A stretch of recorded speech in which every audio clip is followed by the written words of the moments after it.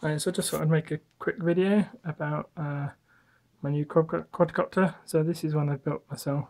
It's the first home build I made, and it's come out pretty nicely.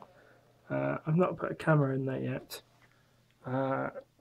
So I've had a bit of a go at first person view, and it's a bit scary, to be honest. So I'm going to keep doing line of sight for a while until I've got the hang of it a bit.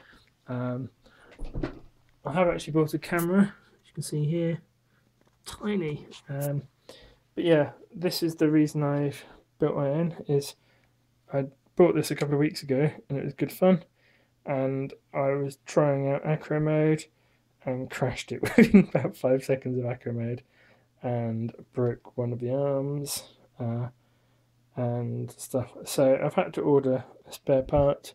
Unfortunately, nowhere in the UK seems to have any in stock at the moment, so that's on its way from China.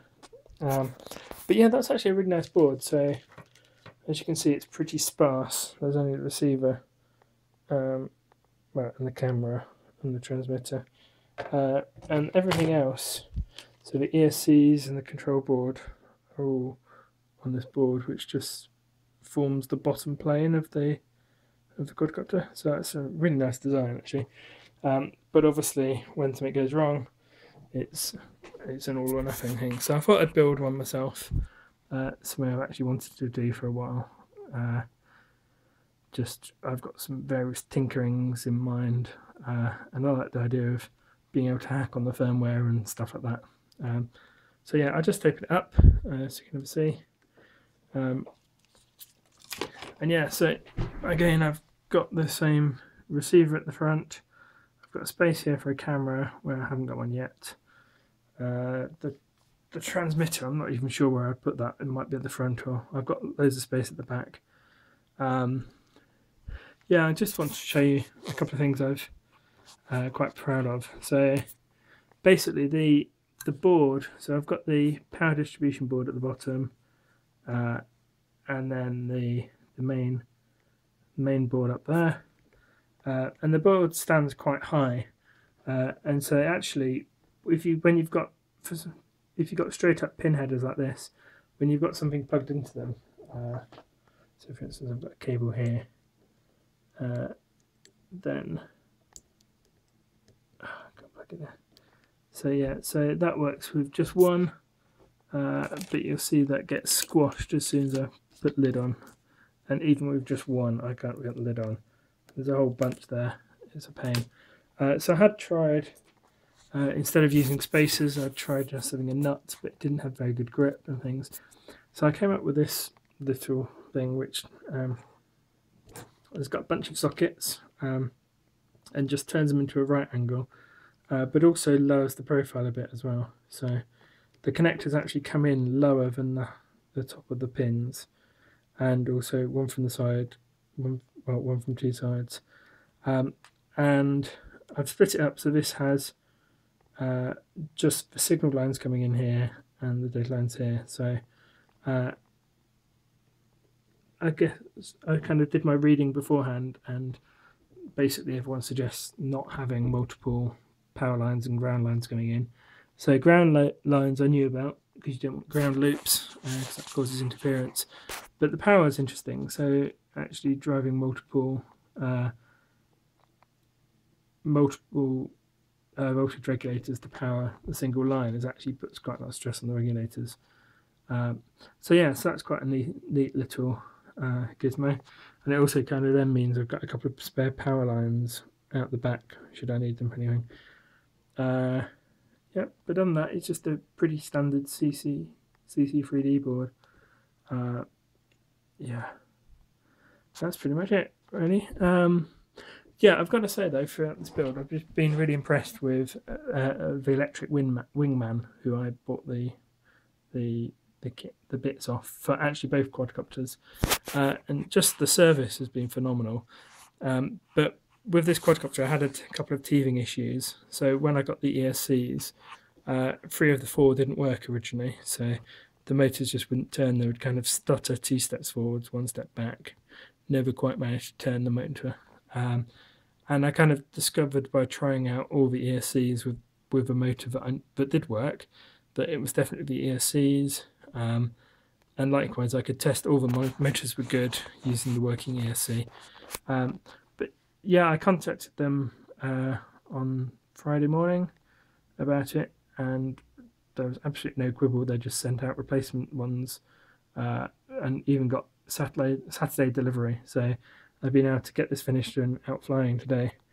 There's one more slight little gotcha, which is, so one reason I decided to try the CC3D board this time instead of sticking with Naze, which is what, so this all-in-one board actually has a Naze controller built in, but Naze doesn't support, well, I say it doesn't support, Naze supports PPM, but these new receivers, the X8R, which are required for the Tyrannus now with the new firmware, don't support PPM, which is what the Naze supports, and that's been replaced by S-Bus on here, which the Naze controller doesn't support. So I've had to have this massive mess of wires, one per channel, whereas with the CC3D it does support S-Bus.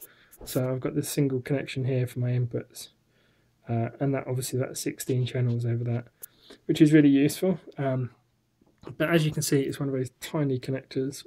I really hate these things, they're so fiddly. So you can see here's a spare one here. You can just see it's absolutely tiny. And just even compared to the size of the pins at the other end, it's just ridiculously small. And you'll see it's got four loose pins at the end. And I discovered when I went out flying the first time this morning that the signal line kept wiggling its way out the receiver, which wasn't great. So I decided to take the opportunity to move all the signal lines for the ESCs into a single plug here, for the free. Obviously the one providing power is still in the freeway. And I took off so the power's here. You see I've got a freeway here and two singles. So where these two signals came from, I've used that freeway. Actually, no, I haven't. Those two are just spare. I used one of the ESCs is now also directly powering the receiver. It's pretty easy from this angle, actually. You see here that maybe you won't see it. Come on, autofocus, focus. Right. So the S-Bus port to the receiver is now using one of the freeway plugs that comes directly from the ESC. So it's got its own power supply, and I've also recrimped in that single yellow wire, which is the signal, into that block of pins. So yeah, that's really neat as well. And so that's where these two spare. No, they're just knocking around. I forgot where I put them. Yeah, yeah, and that's it. So I haven't got a camera yet. I ordered a GoPro, which would have been delivered to work while I was at holiday, hopefully. And I wanted to do FPV, and so I've got a little tiny crikey, so small. Yeah, a little tiny transmitter, which could actually go at the front as well. Yeah, but having said that, I borrowed someone's FPV goggles over the week when I was on holiday, and had a go with the Nighthawk before I totaled it. And to be honest, it was just scary because I had no idea of how high I was. I just, yeah, I didn't really know where it was at all times, and so I think I'm going to continue doing line of sight for a bit longer until I've more got the hang of flying it and doing things. And also try not to do acro mode straight away, because that clearly isn't in my skill set yet. Yeah, the other thing is when it crashed, so the light bar I realised I hadn't got any LEDs. The light bar, bent as it is, it's come from the Nighthawk Pro. I thought I'd just salvage that because it's still nice and bright. Yeah, here's underneath. You can see it's pretty tidy there. Oh, the other thing about this new receiver is it's got these stupid PCB antennas. So they need to be mounted at 90 degrees to each other, and also that plane as well. So I've kind of attached them there. Still not particularly happy about it, but just because I'm a bit worried that the carbon fibre might interfere with the signal, but it seems to be holding up okay so far. Yeah. So yeah, that's my first home build. Seems to fly pretty well. I've got these 0530 props on at the moment. So the Nighthawk had some of these much bigger 6045s, which are quite a bit bigger, but it was very, very nippy. And I've got the same motors as I had on this one. So I thought I'd just get some smaller props to get better hang of it without necessarily crashing straight away. So yeah, I guess I'll just show you a bit of my work lab as well. So I've got a nice big desk to work on, which is currently out of focus. Yep, so nice big desk. Got my laptop, which I was doing some coding on. This is my old laptop. Nice little oscilloscope, very handy. Yep, that featured in one of my videos the other day. Computing area, and then a little soldering station where this is a bit of a tip. These are all components for my FPGA board. Yeah, so nice big work area. You can see from outside. Too small to go flying in, sadly. But yeah, so this is probably my first actual quadcopter video.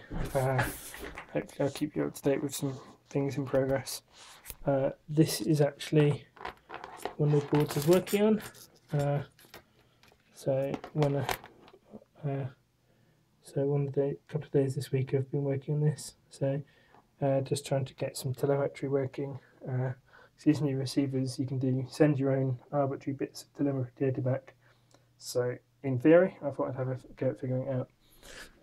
Oh yeah, the only other thing to note of this board is I made the mistake of using absolutely massive 6mm core cable, or 6mm squared cable, and this cable is such a faff. It just will not bend.